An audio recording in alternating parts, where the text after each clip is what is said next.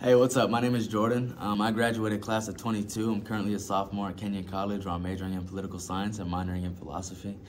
I'm gonna try and keep this really brief because I do tend to talk a lot. I think now that I'm like 30 years removed from Kent, I can kind of look back and say that I'm grateful for one thing in particular, and that is your advisor.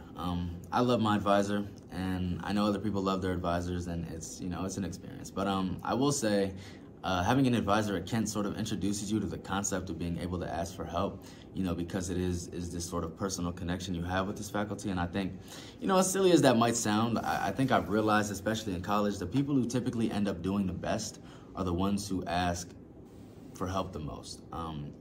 And I'm telling you that so you don't have to get to college and realize that. Kent is an incredibly, great place to start learning how to ask for help, whether that's, with school, personal life, or whatever that is. Your advisor is there to help you. That is like the job of the advisor, to help you, and they do want to help you.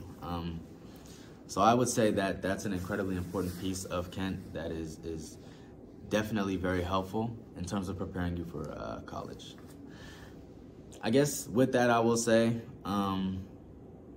completely unrelated. Senior spring is a great vibe. Probably the greatest vibe that you'll ever experience. And I say that to say, don't wait until senior spring to say, oh, I wish I would have done this. I wish I would have done more. I wish I would have, joined more things. If you want to do something, do it. And it's hard to understand that before, or I guess without having an experience of that feeling, it's hard to understand that. But I will say, so you don't have to experience that feeling, do what it is you want to do.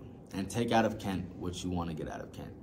Don't like think in your head, I want to do this, but don't actually do it because you're afraid to. Just do it. Have fun. You'll never know. And if you do it and you don't like it, then you know for certain that you don't like it.